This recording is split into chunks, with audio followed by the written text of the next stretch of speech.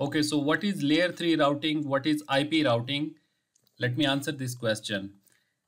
This is the process of layer 3 traffic path selection and forwarding of layer 3 IP packet between different IP network. This point is very important that it is not within one network, it is between different networks.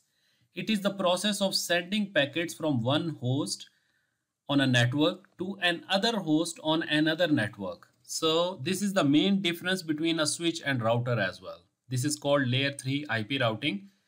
To understand routing, it is very important that we understand the concept of switching as well, so that we can compare and contrast between switching and routing. Okay, let me give you an example that what is switching and what is routing, how does this work. So the main difference between a switch and a router, switches help to connect different hosts on one network. Let's say this is a switch, right? This is a layer 2 switch. And then this is a router.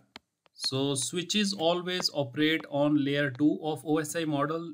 Routers always operate on layer 3 of OSI model, right?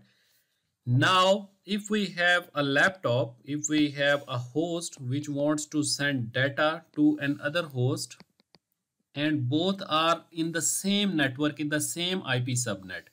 So the type of device which we will need will be a switch. Let's say it is connected on port number 1.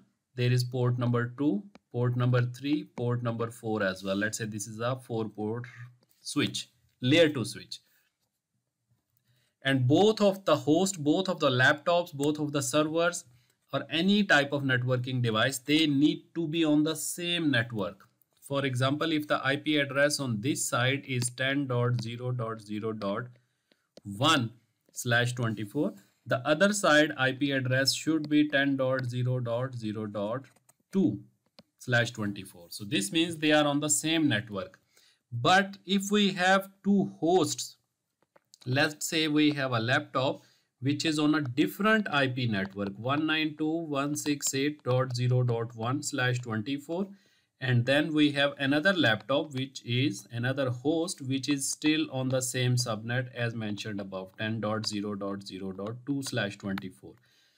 So if they are on different networks, you can see they are on different networks, so they will be able to communicate and they need a layer 3 device in between them. But if they are on the same network, they need switch, they need a layer 2 device. Now if I place another laptop which is here, and the IP address of this laptop is 10.0.0.1/24. So will this work in this case? No, of course it will not work, because this laptop, this host and this host are on the same IP network. That's why as soon as you will try to configure the IP address on the router port, it will give you an error. It will say that you are trying to overlap with an other port. So this is the basic difference between a layer 2 switch and a layer 3 router. This is the question which you guys have been asking a lot as well. So I thought let me explain that one. Okay, now going back, what is routing? So with this explanation, I hope it is more understandable for you what is routing. Next, what is a router? Router is a device basically which helps to route the traffic between different IP networks. So that's all. If you have any question, you can write in the comments. I am happy to answer those as well.